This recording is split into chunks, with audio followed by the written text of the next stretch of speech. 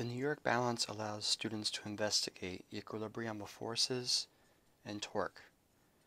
It comes with an instruction guide with guided activities.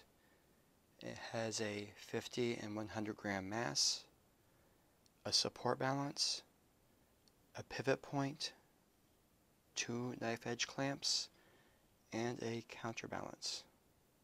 The pivot point is half cut out so you can see exactly the position of the clamp on the meter stick, as well as the knife edge clamps that hold the masses, so you can clearly see the position of where the mass is on the meter stick.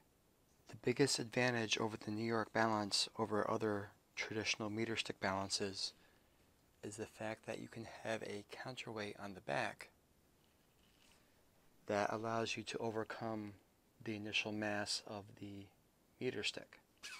Here is a simple setup where I have one of the hangers 5 centimeters away from the fulcrum and the other one is 10 centimeters away.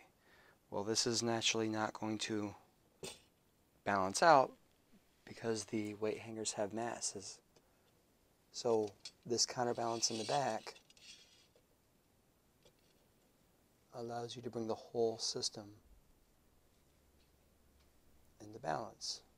That way when the students are adding the masses, 100 grams and 50 grams, you can have them look at purely those masses themselves and not the weight of the meter stick or of the hangers themselves.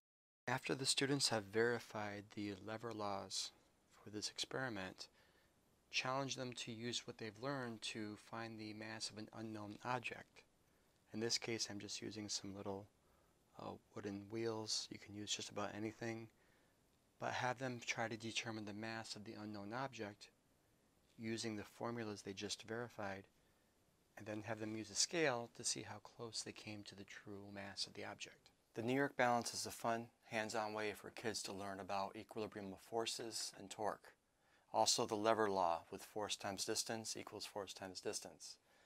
The counterbalance on the back makes this great for an introductory class because it eliminates all the mass of the system and the kids can only focus on the masses that they are hanging. If you want to make this a more advanced level lesson, something that's perfect for high school or college, just move this counterbalance in the back directly behind the pivot point, and now the students are going to have something not in balance. So now they're going to have to take into account the mass of the hangers themselves, the mass of the meter stick, all these ancillary masses that before were previously ignored, but now make it a great experiment for upper level physics.